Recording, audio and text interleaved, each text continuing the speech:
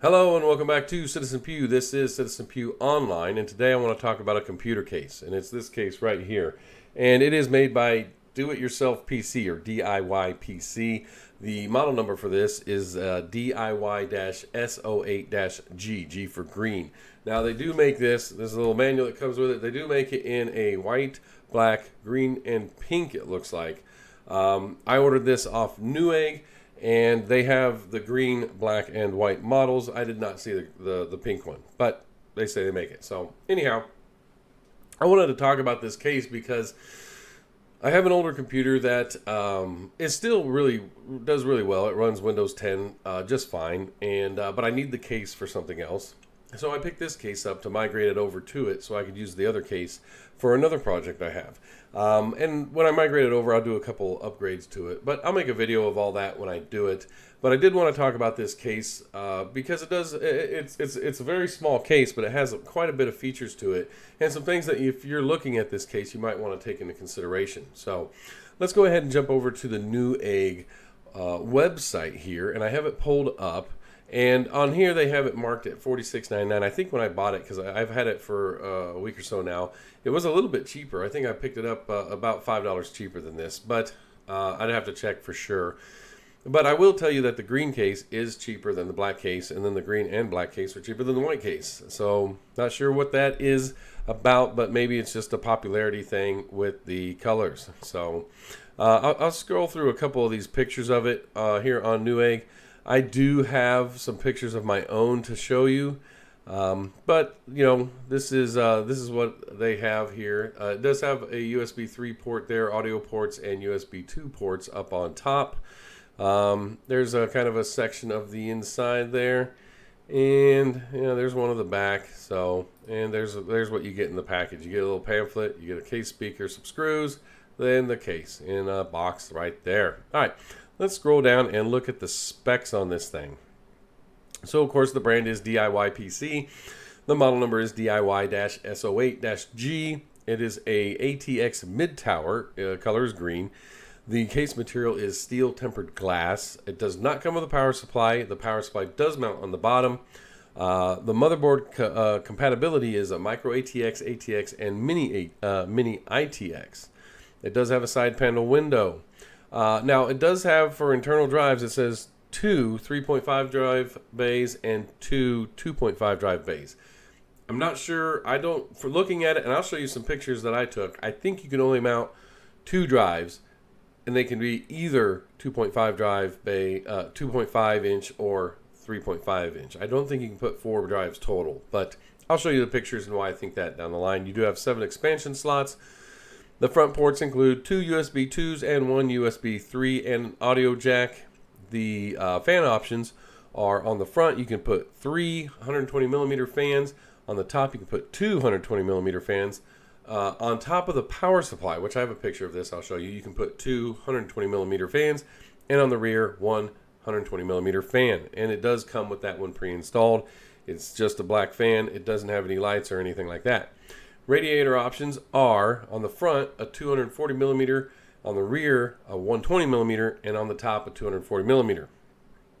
And I'll talk about that too. It looks like on the front that if there was a little bit more room on the bracket that covers the battery well that covers up the power supply area and the hard drive mounting area, you might have been able to put a longer radiator on the front, but it doesn't look like there's enough room, and that's why they say you can only fit a 240mm on the front. So the dimensions is 17.6 inches tall, 8 inches wide, and 14.4 inches deep. So there you go. Yeah, those are the specs. So let me get back over here to the main screen, and I'll go ahead and show you some of the pictures I took and kind of explain some of the things I was looking at with the pictures I took. So let's jump over there. Boom. So here's the front there. From the inside, you can see there's 3 fan spots there, and down the bottom right hand corner you can kind of see there's a little bit of a gap there where you think, man, maybe I could fit a radiator, but you would have no way to mount a fan on it, so even if it could slide in. So I believe that's why they said 240mm. All right. There is on top of the battery, I keep saying battery. There's on top of the power supply compartment, and that's where you can put two 120 millimeter fans if you wanted to. And I saw some pictures in the reviews of people who did that. Yeah, it looked neat. But, you know, it is what it is if you want to use them.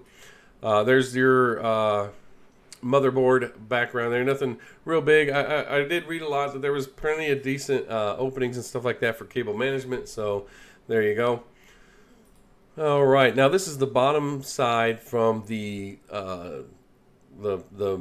just the metal panel on the left side, or I'm sorry, the right side of the case. If you're looking at it from the front, this is where your hard drives go, and it's this little bracket here, which is kind of right behind my image that you see on the screen. And like I said, it has holes cut in it, and I think you can put only put one 2.5 inch or one 3.5 inch there. And then the other spot, there's the bracket again with it out. And then the other spot, which is on right underneath that, I think that's where you put the other hard drive if you have it. So I don't think you can fit 4. I think you can only fit 2. Maybe you can. If you know anything about it, let me know. But from what I can tell, there's only mounts. If you put one type of hard drive, a 3.5, you're not going to fit a 2.5 in there.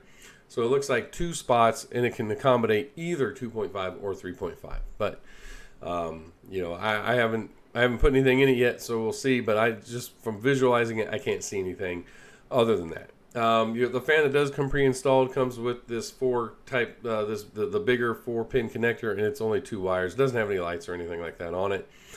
This is the back side. Here's your expansion slots. These are not retained by screws. These are the metal is pressed, and you have to bend them to pop them out. So if you bend the wrong one and pop it out, you're going to have a big hole there unless you have some spares to throw in there and cover it up, some spare blanks to cover it up. But this piece that is folded over, that is a plastic piece. It folds back up and clips in there, and it covers up your screws for you. And let's see here. Yeah, I think I got another picture. Yep. So this is on the bottom side. You have a little filter cover right there for any air that comes up in there. On the bottom side, and on the top side you have a magnetic filter that just goes right over the fans, and it actually fits really flush. I was really impressed with it. So, and there you can also see your ports. You have the USB 2s, and then a USB 3, and then your audio jacks right there, one for your mic and one for your headset. You have a reset button, a power button, and yep, that's all the pictures I got. So, all right. There you go. That's kind of an overview of this case. You know, like I said, my old computer, I need that case. I'm going to take the insides of that computer, migrate them over to this computer, do an upgrade on it. I will do a video on that. But I needed a case. I didn't need anything too big. I'm not going to make it. This isn't going to be used for anything high-end gaming or anything like that. This is going to somebody who's needs to do some word processing, maybe some Excel, maybe watch a couple YouTube videos and stuff like that. So it doesn't need to be anything fancy, and that's why I went with this case, because it was one of the cheaper ones I found. But I tell you what, looking at it, the quality is pretty decent. I'm pretty impressed with it for the price. I will say there's one other thing to note, is these 4 screws right here and the 2 screws on the back that hold the back panel on, they're not retained. So if you take the screws off, they're just going to fall out. They don't stay with the panels. So if you're somebody who's going to be going in and out of your case doing upgrades or making changes on the hardware, might not be something you want. You need to note that, because you could lose the screws and stuff like that. So, but other than that, it did come with a little bag of screws and the speaker. So if you use it, but if you're somebody who does a lot of computer stuff, you probably have tons of screws laying around. But it's still nice that it comes with all that stuff. Well, there you go. That's pretty much all I have about it. I think it's a pretty decent case for the price. So we'll see in the video down the line where I migrate the other computer into it. Maybe it gets frustrating, but for right now, I'm thinking I made a pretty decent decision on the case I need for that. So let me know your thoughts. Put a comment down in the comment section. Appreciate you watching the video. Y'all have a good day.